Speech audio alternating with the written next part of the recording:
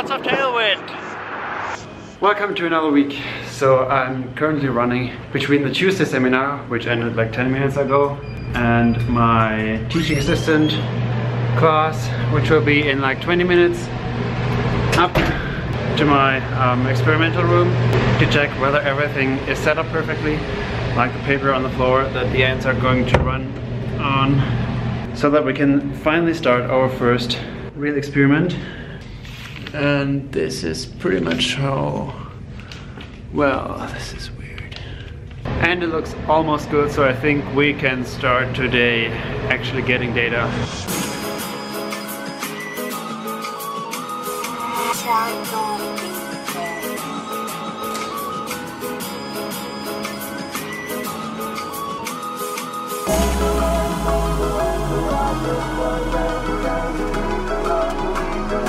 Just very briefly, I am pretty happy because I just found out that I can transfer some credits from my master's in Germany to the PhD that I'm currently in. So in order to complete the PhD, you need 45 course credits that are graded in the first 2.5 years, and then some research credits and dissertation credits to get to, I don't even know how many, like 63. So yeah, now I can transfer 33 credits from my master's, which means that theoretically I wouldn't have had to take any courses outside of the core requirements, like seminars and one ecology and one evolution course.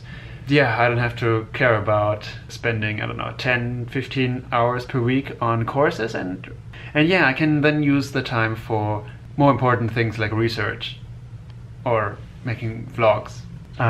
So that's like, whew, pretty great.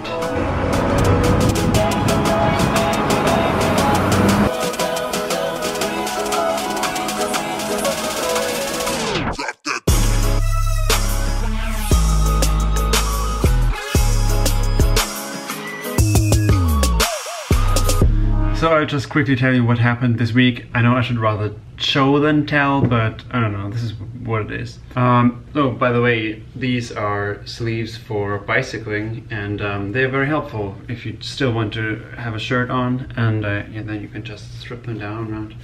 Anyway, so on Wednesday my undergrad started the first recording of the real experiments. We got some errors, some problems, we have to fix things, and yeah, just in general, the data analysis, so processing the video so that we can actually gain some data out of that takes a long time, because for just one day of recording, is 2 hours, we get 200 gigabytes of video data. And then we have to process them into images, which are even more than that, and then we have to do that something in MATLAB and so on, and yeah, it takes a long time.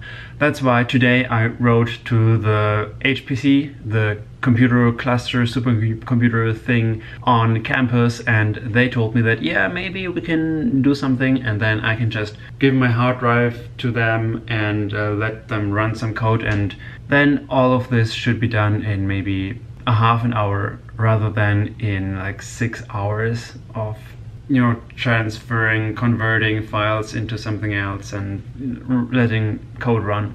So that's promising.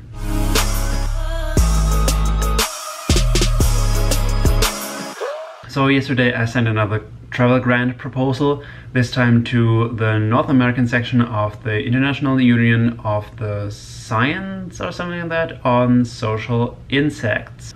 What does the S stand for? I don't know. If I get accepted, then I will get like $800 or so for flying down to Brazil in the summer, which I'm very excited about. And on Monday there is another deadline for a similar thing for the insect science department here on campus, so they might or might not also give me like $800 or so if I get accepted. Now I'm gonna clean up a little bit of that mess here that is my desk, so that I can really work here again.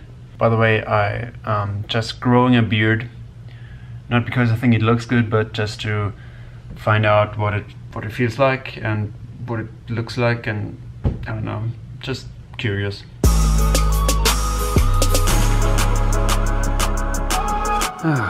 Much better.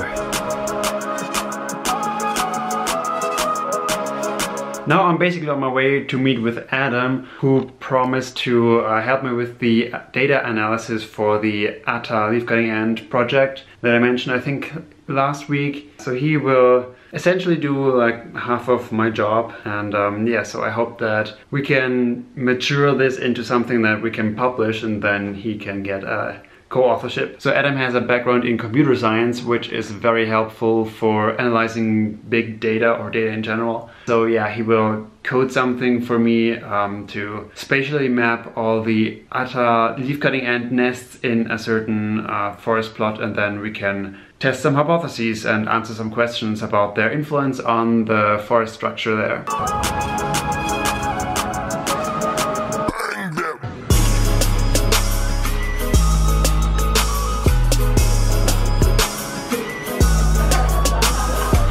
The reason why Adam is helping me so much and basically doing all the work for me is that it is also kind of his own project, and he will probably do something about that in his thesis. And yeah, so this is maybe kickstarting this project for his own research.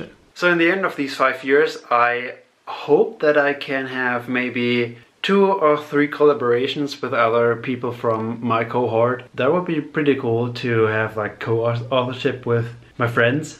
That would be pretty awesome. But yeah, I don't know how it's gonna happen. I think we just have to want it and work together, find a problem that we can solve together, where we can synergize. But a lot of such collaborations fail because it is often just a side project, and for me, most of the collaborations would also only be side projects. So they get delayed over and over again, and then people just don't get together and finish writing up things. So I shall make a specific plan to actually pull it off. I forgot to film an outro. Sorry if this was a very short and kind of bad vlog. I am again, or still, all over the place with my brains. And in a week there will be spring break, so I will have again the opportunity to catch up with editing. So see you next week.